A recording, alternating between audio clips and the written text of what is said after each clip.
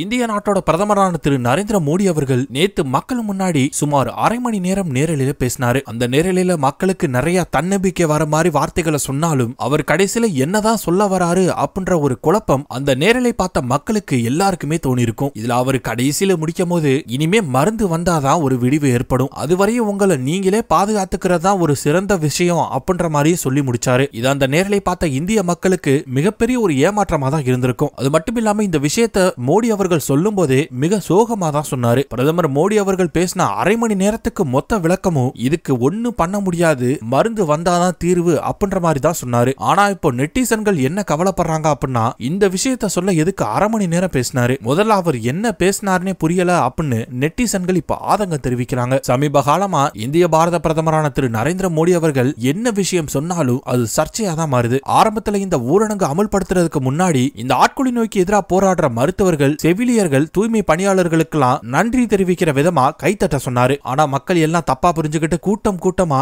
ஒரு திருவிழா கோலம் கொண்ட மாதிரி மிக ஆர்ப்பாட்டம் பண்ணாங்க. இதுவே ஒரு மிகப்பெரிய சமூக தொற்றை ஏற்படுத்தியிருக்கும் அப்படின்னு நான் சொன்னது நீங்க தப்பா புரிஞ்சுக்கிட்டீங்க அப்படின்ற வருத்தமும் பட்டாரு திரு நரேந்திர மோடி அவர்கள். அதே போல இரண்டாவது முறையா இந்த ஆட்கொள்ளி நோய்க்கு எதிராக போராடுற மருத்துவர்கள், செவிலியர்கள், தூய்மை பணியாளர்களுக்கு நன்றி செலுத்துற விதமா இரவுல மெழுகுவத்தி காட்ட சொன்னாரு. ஆனா அதையும் தப்பா புரிஞ்சுக்கிட்டு மக்கள் எல்லாம் தீபாவளி போல வெடி வைக்கிறது, குடிசையை கொளுத்துறது அப்படின்னு பல்வேறு சர்ச்சைக்குரிய விஷயங்கள்லாம் பண்ணி இந்த விஷயத்துக்கும் பிரதமர் நரேந்திர மோடி வருத்தப்படுற விஷயமா தான் இருந்துச்சு. இப்படி இருக்க பிரதமர் நரேந்திர மோடி அவர்கள் இந்த ஊரடங்கு நீடிக்கப்படுறது தொடர்பாகவும் மேலும் இந்த ஆட்கொள்ளி நோய்க்கு மக்களுக்கு ஏதாவது ஒரு அறிவுரையும் சொல்லுவாரு. அதே போலதான் திரு நரேந்திர மோடி அவர்களோ நேத்து கிட்டத்தட்ட 34 நிமிஷம் மக்கள்கிட்ட பல அறிவுரைகளையும் தன்னம்பிக்கையான வார்த்தைகளையும் சொல்லியிருந்தாரு. வழக்கம் போல அவர் ஹிந்தி மொழியில தான் பேசினாரு. ஆனா அதுல தூய்மையான இந்தி வார்த்தைகள் மற்றும் சமஸ்கிருத வார்த்தைகளும் இருந்துச்சு. இந்த விஷயத்துக்கு நெட்டிசன்கள் எல்லாம் என்ன சொல்றாங்க அப்படின்னா நேத்து மோடி அவர்கள் பேசினதுல தூய்மையான ஹிந்தி வார்த்தையும் தூய்மையான சமஸ்கிருத வார்த்தைகளும் கலந்து இருந்துச்சு. அதனால ஹிந்தி பேசுற மக்களுக்கு கூட மோடி சில இடத்துல என்ன சொல்ல வராரு அப்படின்னு புரியாம தான் இருந்துச்சு. நெட்டிசன்கள் இதனால என்ன கிண்டல் அடிக்கிறாங்க அப்படின்னு பார்த்தா